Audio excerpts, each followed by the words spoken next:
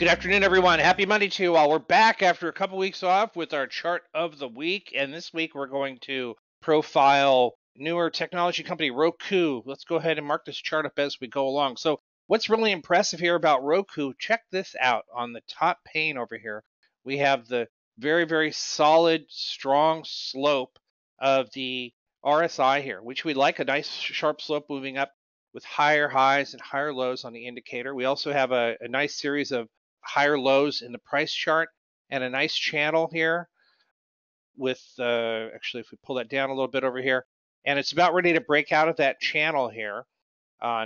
We had some pretty decent volume. So what was really impressive here, let's take a look at this one here, is during these last few days, we have a series of higher lows. We pulled back a little bit after that strong move on Tuesday, pulled back on a little bit lighter volume, and today we moved up sharply higher on very, very strong turnover today. So that's an impressive move. See that right over there? And with money flow just having gone positive a couple of days ago, we like this action over here in the stock after a couple of modest down days, but then today a real super strong up day. So what does this portend about this stock down the road?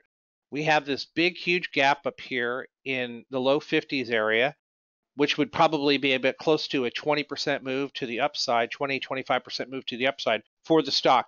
Don't expect it to happen in 1 or 2 days, but I certainly think that this stock can make its way up towards filling that gap, which would be a nice mover. We had some stock in this, options in this name recently in the explosive option service, booked it today and rolled it to the August 42 strikes. So we're still in that stock, and we think that we can get up to certainly get into this gap over here area with the which would be right in here over the next couple of weeks. So we think that Roku's got quite a bit of upside left to go here, and even with earnings coming out in July, late July, early August, we still think that Roku's going to deliver and possibly get back up to those old highs in the 50s. So that's Roku.